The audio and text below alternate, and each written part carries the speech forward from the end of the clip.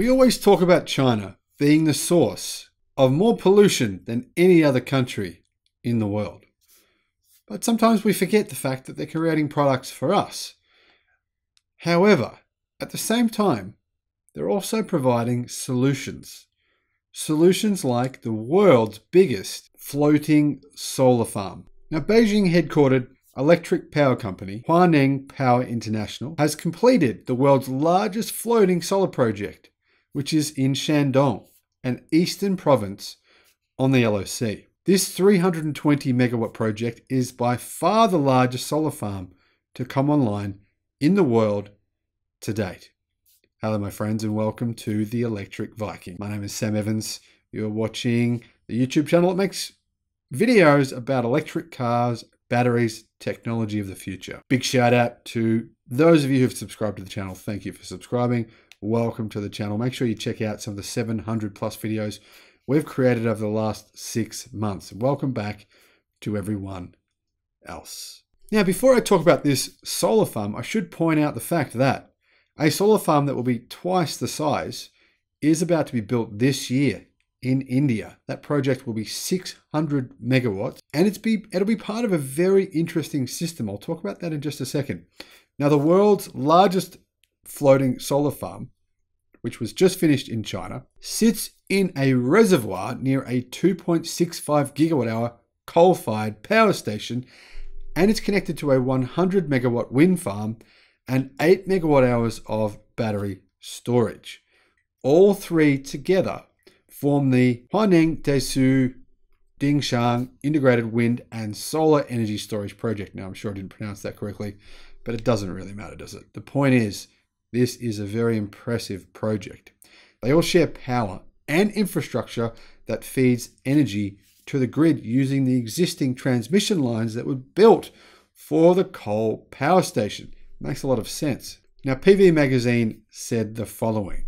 HPI built the solar plant in 2 phases with capacities of 200 megawatt and 120 megawatt respectively. The first phase, which included the deployment of 8 megawatt hours of storage capacity, was completed in 2020, while the second phase was finished between mid-September and the end of December. Now, the facility is expected to generate around 550 million kilowatt hours of electricity per year, the company said, without disclosing any additional technical information.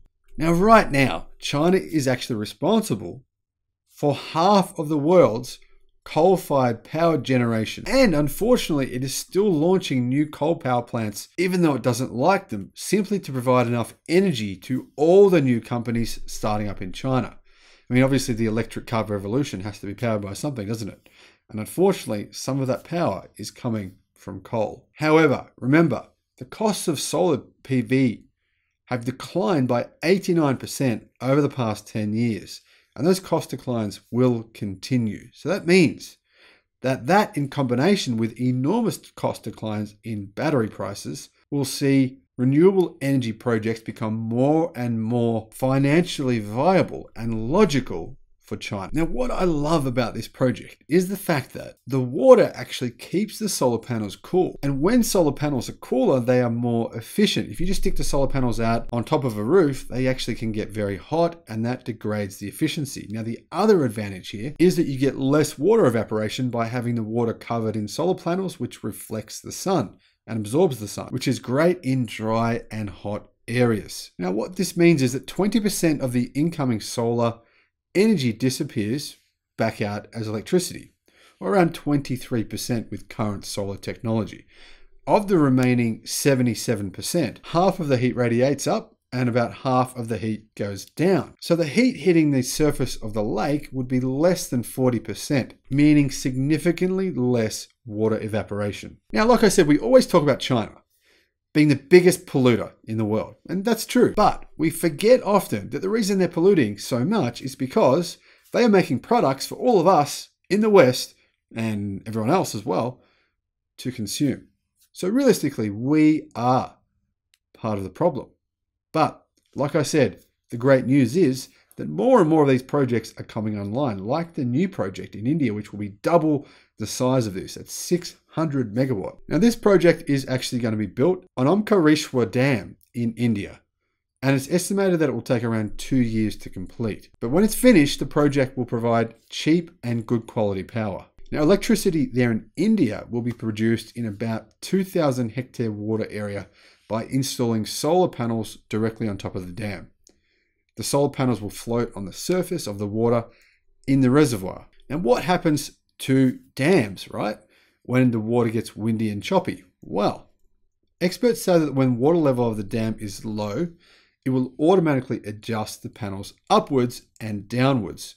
Strong waves and floods have no effect on these panels whatsoever. Now, obviously, these kinds of projects are awesome for really sunny places like Australia, Africa, and many parts of Asia. Here, for example, in Australia, solar uptake is the highest in the world. And there is many places in Australia where it's uncommon to see houses without solar panels on them. In other words, hundreds of thousands of people here in Australia generate their own electricity. All of it, that is.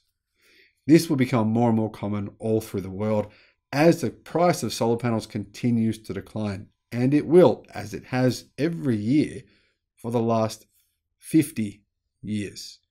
On that note, the future is only getting better and better as new technology will eventually replace the old. What does that mean? Coal-fired power stations?